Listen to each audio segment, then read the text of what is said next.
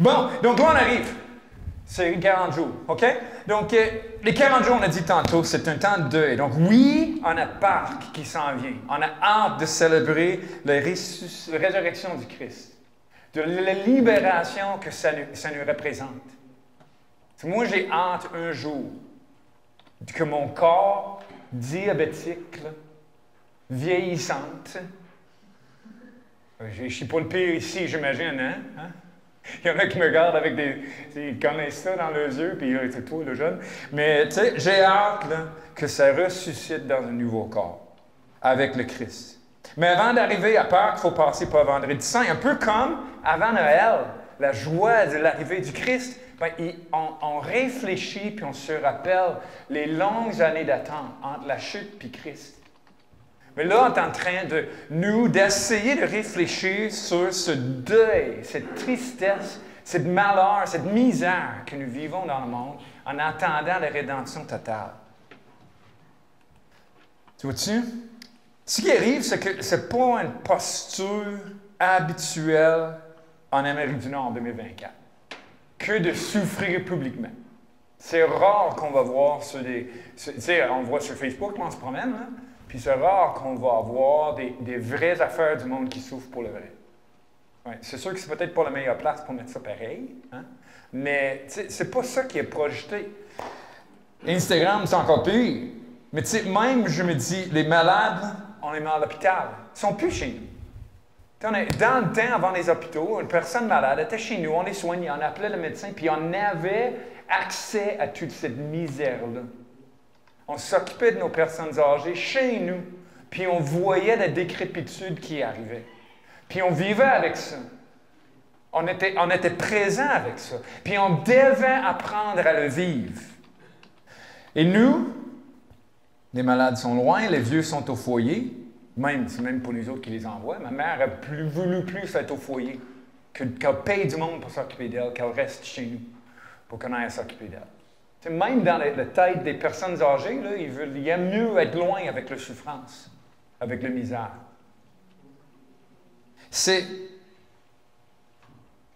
Et j'ai trouvé, moi, dans mon expérience, je me souviens d'avoir visité une église à plusieurs reprises, puis de trouver que l'église était comme trop joyeuse pour moi. Je ne sais pas si vous connaissez de quoi je parle. Hein? On rentre, c'est toujours des chants joyeux, on est toujours content. On chante juste des chants qui parlent de la victoire, puis de la victoire sur le péché, la victoire dans la vie sur les bonnes choses. Puis je ne parle pas d'une mauvaise église qui enseigne juste un évangile de prospérité. Je ne parle pas des menteurs, des pécheurs. Je parle c'est une église qui prêche l'évangile, mais l'attitude dans les... Je trouvais ça dur, moi. Je trouvais ça dur d'imaginer. Je me dis, mais moi, quand j'arrive, puis je ne suis pas comme ça. Je vis ça comment? Et un des problèmes, c'est pas juste dans l'Église, c'est en moi. Je ne sais pas bien vivre la misère, la difficulté. Comment qu'on souffre chrétiennement? Quand Paul il a dit « Réjouissez-vous dans toutes choses », mais est-ce qu'il se promenait, lui, avec des clochettes sur ses souliers, puis il faisait des danses, tu sais? Non, mais ça avait l'air de quoi, Paul, qui je réjouissais en toutes choses? Il n'y avait pas de moment, lui, où il pleurait-tu avec des gens qui souffraient ou des gens qui pleuraient avec lui? Puis, il gérait tout ça comment? Moi, je sais que je ne sais pas. Mais ce que je sais, c'est que je veux le vivre. Je veux apprendre à le vivre ensemble. Puis je veux que notre Église apprenne à vivre ça. Que oui, nous puissions vivre la joie de connaître le Christ, la joie de connaître l'œuvre de l'Esprit dans notre cœur, la joie de savoir que Dieu est souverain qui dirige toutes choses, la joie de savoir que tout ça s'en va à quelque part. C'est un train sur des rails qui va finir au bout. Puis on sait c'est quoi ce bout-là. Même si ça ne va pas chic là. C'est pas comme le char René, là, sur le Rhin ici, là, ce matin, là, il se promenait, lui, puis j'étais pas certain. Mon grand fourgonnette, là, all-wheel drive, là, j'étais bien collé sur la route, je savais où ce que je voulais. J'étais pas sûr pour lui, dans son petit char. Je me demandais si je serais obligé de le pousser à un moment donné. Tu sais? Mais c'est là-dedans que j'ai tombé sur un livre. J'ai visite le bureau à Mathieu, puis des fois, il laisse des livres qu'il a l'intention de lire sur son bureau, puis c'est une erreur, ça. Parce que je l'ai emprunté, sans permission. J'ai parti avec pour longtemps même. Puis quand je l'ai ramené, ben, je suis reparti avec pour le prêter à quelqu'un d'autre. Ça s'appelle, j'ai pas une image de ça en avant malheureusement, Dark Clouds, Deep Mercy.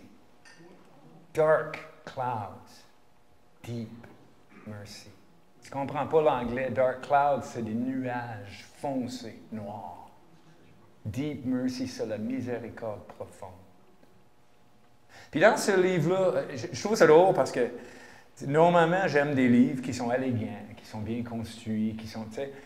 L'auteur, je ne l'ai pas trouvé particulièrement élégant dans son style. Je n'ai pas trouvé que ses réflexions étaient incroyablement profondes. Il y avait très peu de citations que j'aurais écrites avec mes belles plumes sur mon super papier, là. Mais c'est le fait qu'il est allé, lui, vers ça, vers cette misère-là. Puis comment se lamenter. Pas se plaindre, pas chialer. Ça, on est bon. Mais comment se lamenter, le mal, devant Dieu. Il est passé à travers 4 psaumes, dans une première partie, puis il est passé à travers le livre des Lamentations de Jérémie ensuite. Si tu lis en anglais, ça pourrait être très intéressant, quoique je le trouve cher et difficile à trouver comme livre. En tout cas, ça donnait un genre de méthode pour ça. Parce que moi, tu vois-tu, j'ai vu des deuils depuis longtemps. En 2012, il y a une division dans l'Église où j'étais c'est dur ça, les divisions d'Église. J'ai beaucoup d'illusions qui sont brisées là, sur la façon dont la vie chrétienne était pour être.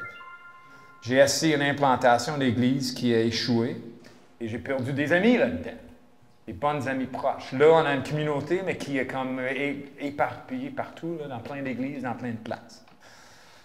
Mon père qui est décédé en 2019, fin 2019, que j'ai trouvé dur. Puis je me rends compte de plus en plus le départ de Dave Haynes.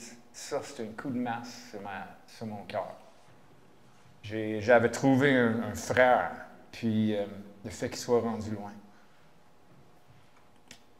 Puis je dois dire, ça continue. Vous savez que mon coin s'est vidé les derniers mois. Hein? Il y a 2 familles qui sont quittées pour aller à Shawi-Sud. Ils sont à 10 minutes à place d'être à 45. C'est très logique, mais ça ne le rend pas plus facile. Hein? Donc, j'ai volé le livre. Je l'ai lu. Puis ça m'a donné l'assurance d'avoir la permission de vivre le deuil devant Dieu d'une certaine façon. C'est quoi cette façon-là? Bien, une des choses que j'ai trouvé intéressante, c'est que ça m'a permis d'arrêter d'être un genre de bonhomme postmoderne. Tu sais, le genre de bonhomme où il n'y a pas de vérité, il faut un flou, on va dans un flux d'opinion, que finalement, tu ne peux pas vraiment appeler quelqu'un d'autre mal parce que c'est juste ton opinion. Puis, ça, c'est une chose que j'ai trouvé dure avec mes sentiments. Juste ma perspective. Tu sais, j'avais de la misère à blâmer d'autres, même quand il y avait tort. J'avais de la misère à nommer des choses. Et là, ça m'a donné un moyen de vivre l'injustice ou le sentiment de. Un processus biblique qui m'a donné l'assurance de pouvoir, donc avoir le droit de souffrir devant Dieu, d'avoir de la misère et de l'exprimer, et d'avoir un processus qui donne l'assurance de bien faire. Parce qu'il y a une bonne façon, puis il y a des mauvaises façons. Donc, nous allons faire 4 rencontres, les 4 principes que le monsieur Vragap m'a donné dans son livre. 1, cette semaine, tournez-vous vers Dieu. Première étape. C'est ça que je vais vous parler. Moi, c'est dans le Psaume 70 qu'on va lire dans un petit instant. La semaine prochaine, je pense que c'est Jacob qui nous parle de plaignez-vous à lui. Apportez vos plaintes. Lui, il va parler. Ensuite, faites vos demandes avec audace. Puis ensuite, le vendredi saint, et une confiance courageuse. Donc, c'est les 4 étapes qu'on va regarder à travers 4 rencontres. Tournez-vous vers Dieu d'abord. Plaignez-vous à lui. Faites vos demandes avec audace.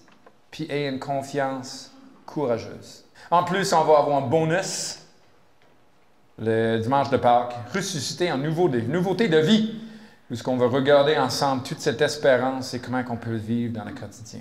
Donc là, j'aimerais ça vous présenter le psaume. On va le présenter genre 2 fois. Là, je suis là, là, je suis là, là, je suis là. Regardons. Des fois, j'oublie que je fais des choses. Je dirais qu'il y a des failles dans mon système, mais on est tanné de l'entendre. Et il y en a bien trop. Comme le 1 se ressusciter en nouveauté de vie, c'est supposé être un 5. Bon, OK? Donc, on va lire, OK? Psaume 70. Si vous avez vos Bibles, vous pouvez suivre. C'est pas bête là, de mettre vos droits dedans. Si tu lis sur un écran, mais tu peux lire sur une note, peu importe. C'est pas grave. C'est Psaume 70. Donc, on va juste le lire, puis on va le prendre une deuxième fois, mais dans lequel je vais vous pointer où je vois les 4 étapes. Okay? Ce n'est pas nécessairement les 4 dans l'ordre, mais dans toutes les psaumes qu'on va voir, on devrait voir des éléments de ces 4-là, des fois mélangés ensemble. OK? Donc, premier psaume, première étape fondamentale, on y va. Psaume 70, au chef de cœur de David pour commémorer. Ô Dieu, viens me délivrer. Éternel, hâte-toi de me secourir. Qu'il ait honte et qu'il rugisse ceux qui en veulent à ma vie. Qu'il recule et soit confondu ceux qui désirent mon malheur. Qu'il retourne en arrière par l'effet de leur honte ceux qui disent « Ha! Ha! » Que tous ceux qui te cherchent s'égayent et se réjouissent en toi. Que ceux qui aiment ton salut disent sans cesse « Exalté soit Dieu. » Moi, je suis malheureux et pauvre. Ô Dieu, hâte-toi en ma faveur. Tu es mon secours et mon libérateur. Éternel, ne tarde pas. Amen. Donc, si on passe encore, où est-ce que je vois ça, la première étape? Okay? C'est là qu'on va retirer. J'aimerais ça que vous tirez avec moi. Je vais en parler un petit peu plus, mais c'est le sentiment de David qui se tourne vers l'Éternel. Hein? Verset 2, tout de suite, il commence. « Ô Dieu, viens me délivrer. Éternel, hâte-toi de me secourir. » On voit David qui se tourne vers Dieu. On voit aussi à la fin, je pense. « Moi, je suis malheureux et pauvre. Ô Dieu, hâte-toi en ma faveur. Tu es mon secours et mon libérateur. Éternel, ne tarde pas. » On voit ce cri de l'âme de David qui tourne vers Dieu et son espérance est là. Et là, on va en parler.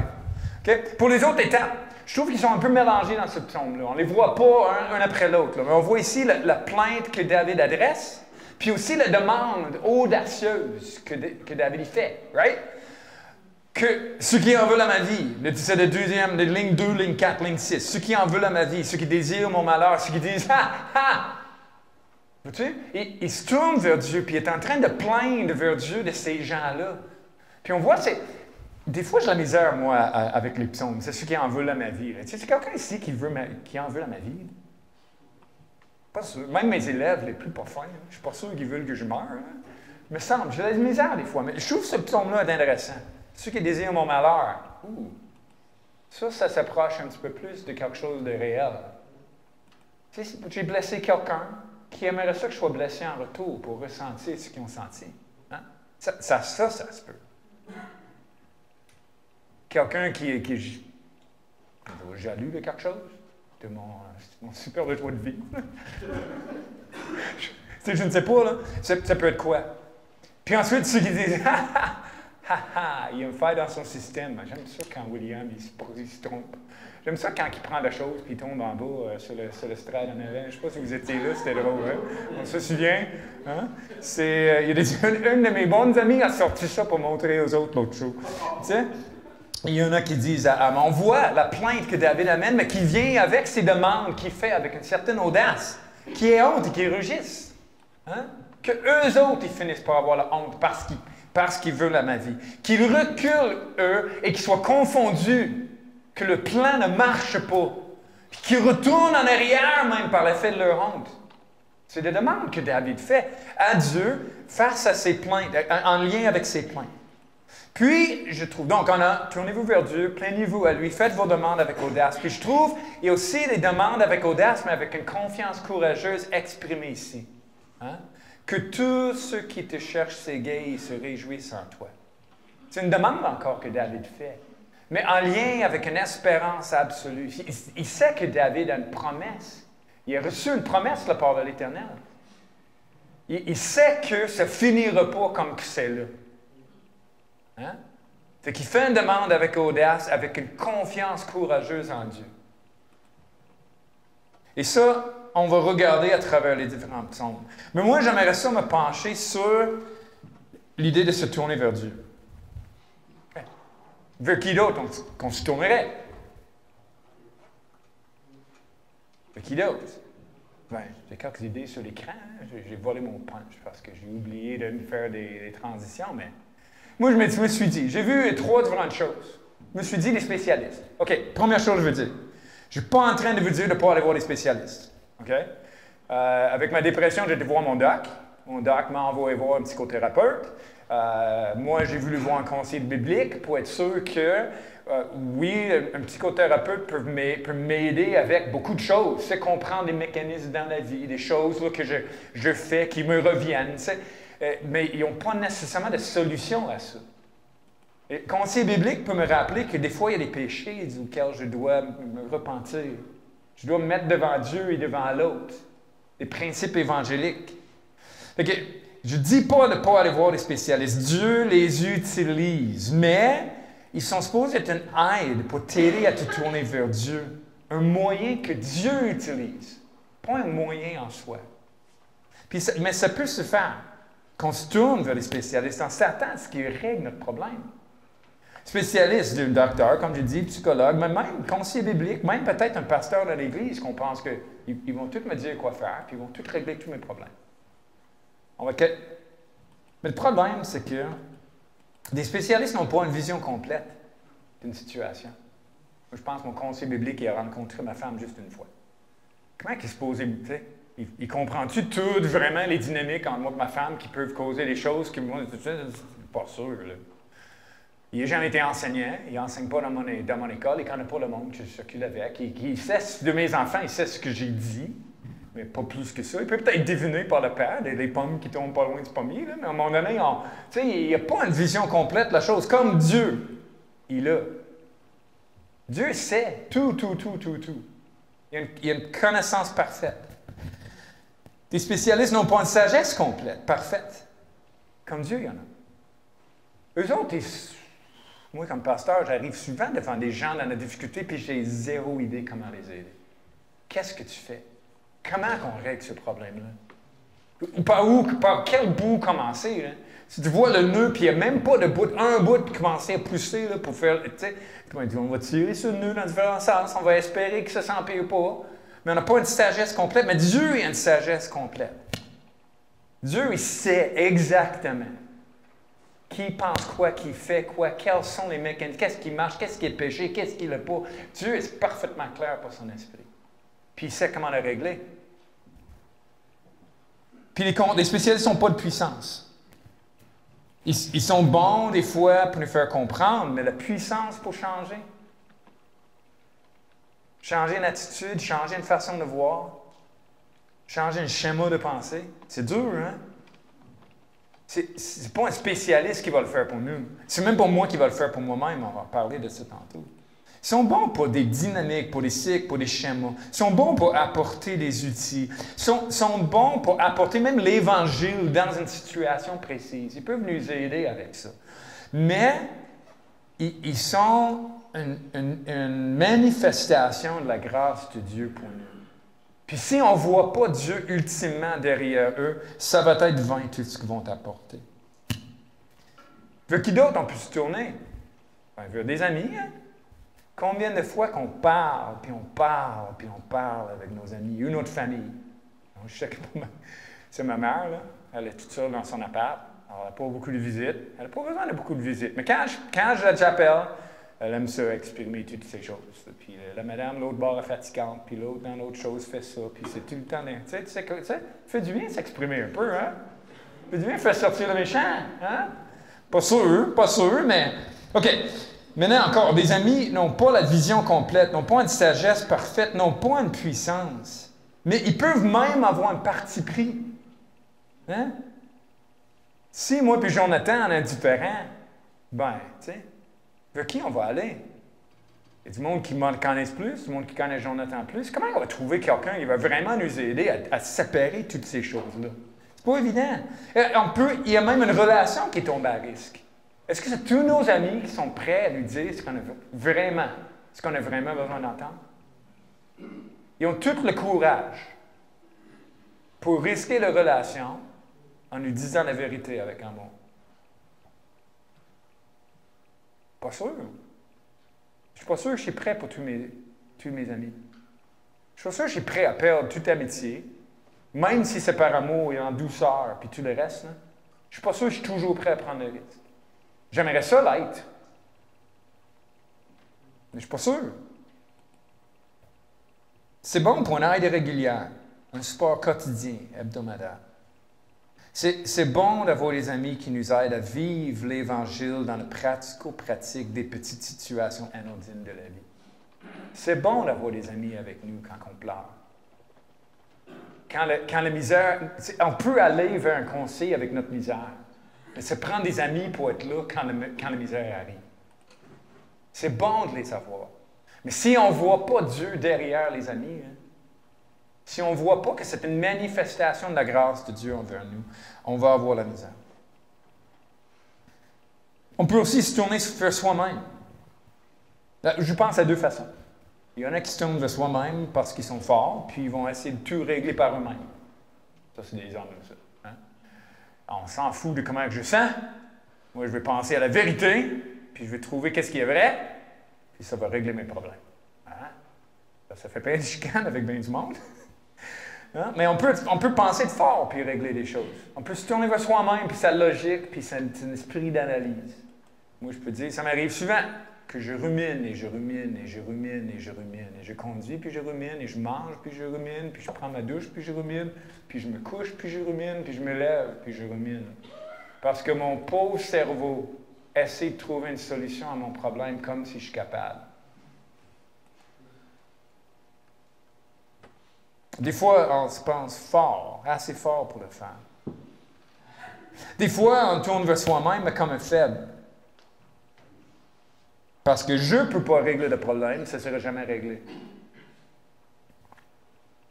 Tu sais, on sousse le pouce en boule, on refuse d'écouter personne, on refuse même, on commence à refuser d'aller voir les spécialistes puis d'aller voir nos amis. Parce que si moi, je ne peux pas le faire, si moi, je n'ai pas de solution, il n'y en a pas. C'est une autre façon qu'on peut se tourner vers soi-même. Et je trouve que les dangers sont là. Moi, je trouve que dans ma vie, si je ne prends pas une décision décidée, je ne sais pas comment, tu sais, une décision exprès, là, intentionnelle, je tombe dans ça. Je jase avec mes amis, je vais voir mes spécialistes, je rumine, je me décourage, je rumine encore un peu. Hein? Mais ça prend une décision exprès, là, intentionnelle de se tourner vers Dieu. C'est là que j'aimerais ça arriver à quelques suggestions ou réflexions. Vois-tu, j'ai dit que j'étais au Vermont avec des amis. On a sorti 4 gars dans une microbrasserie, prendre une bouffe, une petite bière, puis jaser. Puis je leur ai parlé de mon sujet. De dire, parce que chacun, je le savais, il avait vécu plein de choses. Julien avait eu des chocs vagales, puis des problèmes. Il a un pacemaker, puis un paquet de patentes. Il a vraiment vécu de quoi il y a comme 5-6 ans. C'était majeur. Et il pensait mourir 3 fois par jour. C'est dur, ça, jusqu'à ce qu'il trouve le problème. Je sais que Ben Pinard, là, il a eu des histoires de sa famille loin. J'en embarquerai pas là-dedans, mais qui le rongent, qui sont difficiles. Je sais que René Boisvert, c'est lui qui est déjà venu pour la villa. Là. Ses filles sont parties, chacun marié, un loin, un proche, mais il lutte vraiment avec les relations, puis comment que ça termine, cette affaire-là. On a discuté ensemble de comment on fait pour... Qu'est-ce que ça a l'air de se tourner vers Dieu pour eux autres? Puis j'ai le goût de vous les présenter. Une première chose qui est sortie, c'était vraiment de se reconnaître vaincu par la situation. Je me souviens d'avoir été chez Julien un soir, puis lui, tu sais, il était couché dans le lit à son gars parce qu'il ne se sentait pas capable de monter en haut, puis de prier avec lui, mais c'est parce que vaincu. C'est pas vaincu, découragé, il voulait juste mourir, c'est pas ça. Il dit, moi, je n'ai pas de moyens. C'est pas moi qui va régler ce problème-là. Peu importe si je rumine, je réfléchis, peu importe.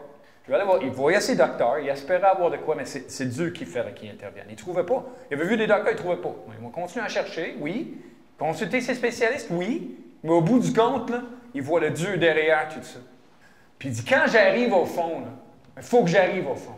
Il faut que j'arrête d'avoir des moyens. Et c'est là que j'arrête de ruminer, c'est quand je me reconnais vaincu, dépassé par la situation, incapable face à l'objet de la souffrance, J'ai pas la sagesse, j'ai pas la force, j'ai pas la connaissance, j'ai pas l'habilité, j'ai pas les outils, je ne sais pas quoi, mais je ne les ai pas. L'objet de la souffrance, et je ne suis incapable pour la souffrance elle-même.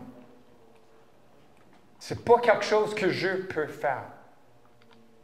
Je pense que c'est la première étape de se tourner vers Dieu. C'est d'arriver à ce moment-là où on dit, ben, comme David a dit, Psaume 70, verset 6, « Moi, je suis malheureux et pauvre. » Pour David, il ne restait rien. Il disait que tous ceux qui te cherchent s'égayent et se réjouissent en toi, que ceux qui aiment ton salut disent sans cesse, exalté soit Dieu. Il dit, moi, je ne suis pas capable. Je suis malheureux et je suis pauvre.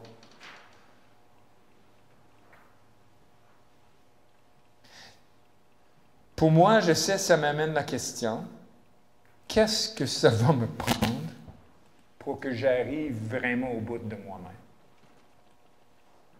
Jusqu'où est-ce qu'il va falloir que je baisse? Tu sais, quand je pense que j'ai pogné le fond, puis ça va pas bien, là, puis je rumine toujours à chercher une solution, en refusant de me tourner vers Dieu, jusqu'où il va falloir que j'y aille? J'ai l'impression que c'est une lutte que je vais avoir le restant de mes jours. Je pense que ça fait partie du fait d'être humain, là, que d'avoir à apprendre puis à réapprendre certaines choses. Il y en a peut-être qui ont déjà appris puis c'est bien établi pour eux autres. Là. Ça, bon pour vous. Vous avez sûrement autre chose. Il y en a qui ont vu lutter de la même façon. Vous êtes un modèle pour moi. Puis j'aimerais ça vous observer, vivre avec vous pour poigner un peu de cette maladie-là, de se savoir vaincu par les situations de vie. J'aimerais ça. Qu'on apprenne ensemble fait partie de la communauté. C'est une des raisons pourquoi les amis et les relations sont là. Je suis malheureux et pauvre. Puis je me souviens, chacun de mes amis qui me racontait que dans leur misère, une des femmes a dit même, tu sais, en boule là, à pleurer, hein, avec rien qu'elle puisse faire, qu'elle dit, c'est là que je me tourne vers Dieu et je dis, aide-moi. Fais de quoi? C'est là qu'on se tourne vers Dieu. C'est une fois qu'on est arrivé au bout de soi-même, on se tourne vers Dieu et Dieu seul. Parce que lui seul peut nous soutenir à travers la situation et lui seul peut régler la situation. Maintenant, pas sûr. Il peut, oui, mais c'est pas sûr qu'il va le faire. Moi, j'ai le diabète puis je m'inquiète pour mes pieds. Non, mais je fais 10 ans, je l'ai déjà. Admettons, je vis jusqu'à 70, qui n'est pas si vieux que ça. J'aurai le diabète pendant 30 ans dans mes petits orteils. Et mes reins vont fonctionner encore, puis mes yeux. Tu vas avoir l'air de quoi, moi, 70, 75, 80 ans? Non, mais je me pose des questions. Mon cerveau qui ralentit, hein? Ça va, des fois, j'essaie de mémoriser le psaume cette semaine. Oh boy, c'est pas comme quand j'avais 20, j'ai plus 20 ans, hein? Eh boy, ça colle pas. C'est incroyable. Mais tu sais, Dieu, il ne réglera pas cette situation-là. Là. Il ne va pas guérir mon diabète parce que j'arrive au bout du compte, puis j'arrive au bout de moi-même, puis je tourne vers lui. Là. Il va me soutenir là, dans la situation. Il va me diriger, il va m'aider. Il va me soutenir, puis il va le régler un jour dans l'éternité. Oui, au bout du compte, au bout de mon voyage, mon 4x4 all-wheel drive fourgonnette va se rendre à l'église. Là. Je ne suis pas un petit vieux. Tiens, je ne prendrai pas le champ. Dieu est en charge et je peux me tourner vers lui. Mais la situation va rester. C'est mon ami René Boisvert m'a rappelé ça. Lui, il arrive au bout du compte, il n'y a rien qu'il puisse faire, mais il dit de se tourner vers Dieu et Dieu seul qui peut régler des choses, mais qui ne réglerait peut-être pas, nous amène à considérer la souveraineté de Dieu. Pas nécessairement dans le texte du psaume, mais je trouve que ça vient à un moment donné d'accepter que ce que Dieu nous donne, c'est ce qui est bon pour nous. Dieu a la puissance de faire le bien. Il a la volonté de faire le bien. Donc le mal qui m'arrive, ce n'est pas que ça lui échappe, qui prouve qu'il n'est pas là. Ça veut dire que moi, je le comprends mal. On a lu tantôt Jacques, je pense. Non, c'est moi qui vais le lire. Considérez comme un sujet de joie complet les diverses épreuves auxquelles vous faites face. Sachant que c'est pas juste de dire ça fait dur, ça fait mal, mais fais semblant que ça fait pas mal. Mais non, il y a un but à tout ça. Ça s'en va à quelque part. Dieu est en train de construire de quoi pour nous autres dans tout ça. Considérez comme un sujet de joie complète les diverses épreuves que vous pouvez rencontrer, sachant que la mise à l'épreuve de votre foi produit la patience, la persévérance. Mais il faut que la patience, cette persévérance accomplisse une œuvre parfaite, une œuvre complète. Il faut que la patience, dans l'épreuve, aille jusqu'au bout, afin que vous soyez parfaits et accomplis qui nous voit en créer. Dieu est en train de travailler en nous à travers ça. Puis moi, je déteste ce concept-là. Moi, j'aimerais bien mieux dire que c'est la faute à ma femme, ou mes enfants, ou mon collègue, ou mon élève, ou de la table que je viens de cogner avec les petits orteils, ou c'est la faute de l'autre. Moi, j'aimerais bien mieux blâmer quelqu'un, puis chialer, puis me plaindre, puis me sentir mal, puis souffrir, puis « Oh, c'est tellement dur! » que de dire « Qu'est-ce que tu veux faire de moi, Seigneur? » Qu'est-ce que tu veux faire de moi, Seigneur? La souveraineté de Dieu, c'est rassurant face à lui, mais ça ne changera pas notre problème, notre situation. Et c'est là que mon ami Ben Pinard m'a rappelé. Sa mère a eu à peu près 18 cancers, puis elle est en traitement encore pour un. Puis il se pose toujours la question, sais-tu celui qui va l'achever? Puis lui, il dit, il faut considérer la fin de toute chose. Il y a une espérance face au futur. C'est une ancre sûre et solide pour l'âme, hein, que le Christesse a dit en hébreu. Puis on a lu tantôt, j'estime qu'il n'y a pas de commune mesure entre les souffrances du moment présent et la gloire qui est à venir. J'estime qu'il n'y a pas de commune mesure entre les souffrances du temps présent et la gloire qui est à venir. Vous savez, des fois, je cuisine, puis je suis très mauvais, autre que ma pâte à pizza. Mais des fois, là, je me dis, admettons, la recette dit de prendre 4 cuillères à table de quelque chose. Puis moi, je fais une recette triple. Moi, je le sais bien que rendu là, je suis rendu dans les tasses, pas dans les cuillères à table. Hein? Je vais sur Google, je demande à Google combien de tasses y a-t-il dans 8, il va me dire le nombre, puis je suis capable d'aller les faire. Mais c'est ce que Paul dit, c'est quoi le rapport des tasses et des cuillères à table? C'est une commune mesure. Tu vois-tu? Moi, je suis capable de prendre une triple recette de crêpes. Là. Je suis capable de prendre une triple, puis je prends un certain nombre de cuillères à table, puis je prends un certain nombre de tasses, puis je suis capable de faire une commune mesure. Je suis capable de mesurer l'un dans l'autre. OK? Maintenant, réfléchissons et poussons des choses à l'extrême pour essayer d'arriver à pas de commune mesure. OK?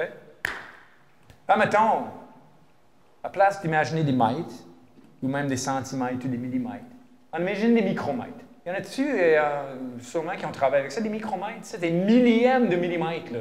On parle de gens qui travaillent en usinage, là, avec des affaires très, très, très précises, des micromètres. OK? Millièmes de millimètres. C'est quelque chose, ça, comme petit. Et Dieu, on va commencer à prendre ça pour mesurer la distance d'ici au Soleil. On va t'occuper un temps. On va t'occuper un temps. Mais tu sais quoi? Il y a encore une commune mesure. Avec le système métrique, on peut faire n'importe quoi avec ça. On va mettre plein de zéros avec des points à quelque part, là, puis on tasse des points, puis on change une dans l'autre. Paul dit, il n'y a même pas de façon de comparer, il n'y a aucune échelle qu'on est capable de mettre pour dire toutes nos souffrances que nous avons maintenant. Lui, il ne dit pas qu'ils sont petits. Il ne dit pas considérez-les comme tout petits, comme si c'était une affaire de rien, puis vivre votre vie de façon joyeuse. C'est pas ça qu'il dit. Il dit, c'est écrasant, c'est dur.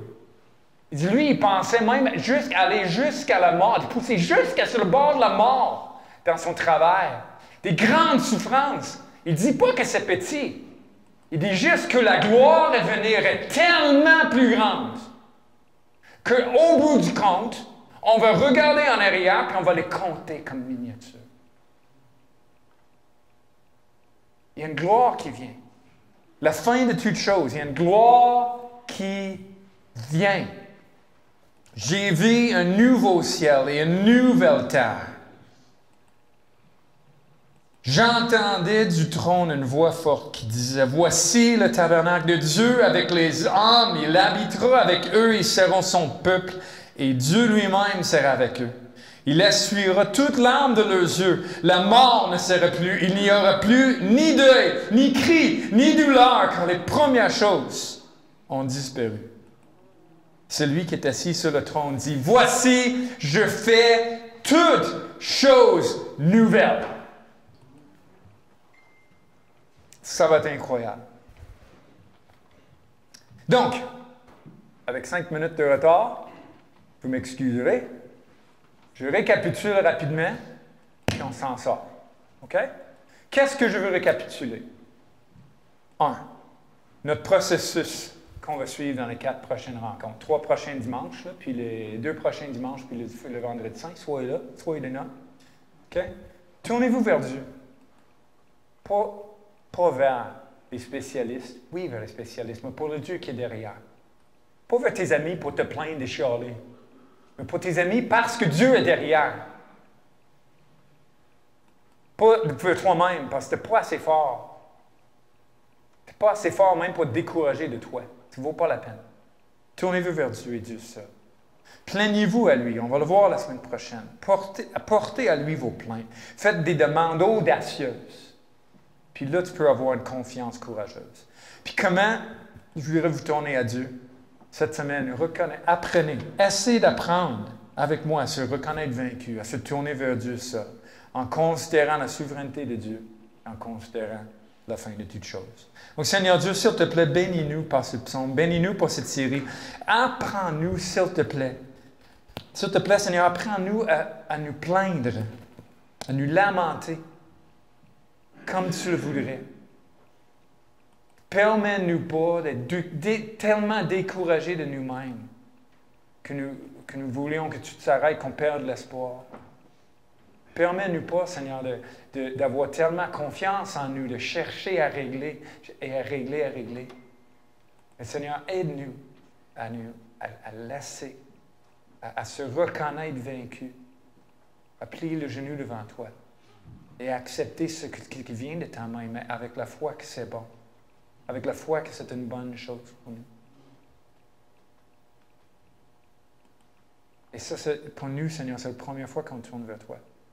On se tourne vers toi parce qu'on sait que ce n'est pas quelque chose qu'on peut accomplir par nous-mêmes. Donc, que ton esprit nous accompagne tout au long de la semaine. Et quand la misère vient, quand la difficulté vient, quand on est face à face avec toutes ces difficultés-là, avec nos souffrances, avec la misère dans le monde, avec notre incapacité de les régler, que nous crions à toi, « Je suis malheureux et pauvre. Ô Dieu, entre-toi en ma faveur. » Et que le Christ soit glorifié par notre foi. Amen. Je veux pas juste vous laisser partir, j'aimerais ça vous envoyer. Donc, ici avec votre commission. Vous entresseyez dans les graisses, quoi que vous soyez maintenant, pour un peu de temps, puisqu'il le faut, affligé par diverses épreuves, afin que votre foi éprouvée, bien plus précieuse que l'or périssable, cependant éprouvée par le feu, se trouve être un sujet de louange, de gloire et d'honneur, lors de la révélation de Jésus-Christ. Donc, allez, soyez affligés par diverses épreuves, pour que vous grandissiez dans votre foi et votre foi soit éprouvée. Avec cette promesse qui vient aussi d'un Pierre, le Dieu de toute grâce, qui, en Christ, vous a appelé à sa gloire éternelle, après que vous aurez souffert un peu de temps, vous formera lui-même, vous affirmera, vous fortifiera, vous rendra inébranlable. À lui la puissance au siècle des siècles. Amen. Bonne semaine, mes frères et mes sœurs.